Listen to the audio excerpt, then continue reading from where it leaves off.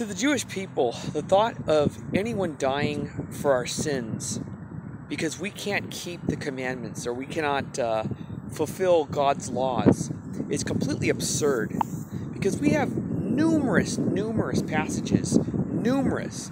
I would bore you to death if I read off every passage where God tells us in first person, not second person, first person tells us, keep the commandments always, that it may go well with you. Many times God says, this is forever, for all generations, unto 1,000 generations. Over and over and over. We find when the question comes up, well, what about in the future? It says, unto 1,000 generations, to your children's children's, forevermore, for all time. Some Christians say, well, it really doesn't mean forever. And I would say, not trying to be sarcastic, but what do you really expect God to say at the end? And I'm not kidding. Is that what he needs to say? Surely not. Now, what about, is the Torah too hard to keep? Can we keep the commandments? Is it too difficult? God answers this as well in the Torah, in Deuteronomy. He says, it is not in heaven to say who will go up and get it for us. It is not beyond the sea to ask someone to go get it for us. But it is near to you, in your heart and in your soul, that you may do it. God makes it abundantly clear that we can do it. And this is our righteousness. Now, some people will say, well, maybe that was long ago and that's not in the future. Maybe that was just in the time of Mount Sinai, at that period.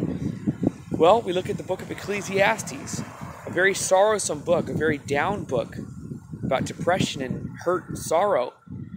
At the end of the entire book, the very end, chapter 12, the very last sentence, he says, to the end of the matter, fear God and keep his commandments, for this is the whole duty of man. The last prophet, Malachi, the last prophet, the very end of prophecy, Malachi ends the very last verses.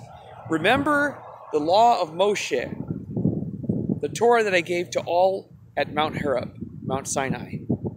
Over and over and over. This is our righteousness. This is how we get close to God.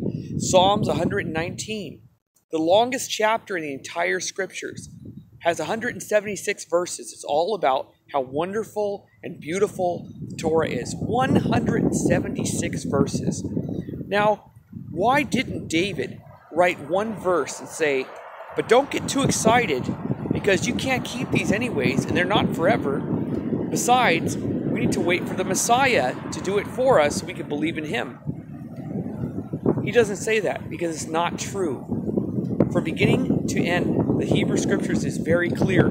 The way we keep close to Elohim, to be righteous to Elohim, and be close to him is by keeping his commandments always for all time. It's just a quick message. Read the Torah, read it in context, read the whole Hebrew Scriptures. From beginning to end, you will always see one thing repeated more than anything else. In the first person, God making it absolutely crystal clear, keep my commandments. The Torah is eternal. It's for all time. It is how we keep close to Elohim. And even in the Messianic age, it tells us that the nations of the world will come to Israel to learn the ways of Yehovah, to keep his Torah, even in the Messianic age. Shalom, and have a wonderful evening.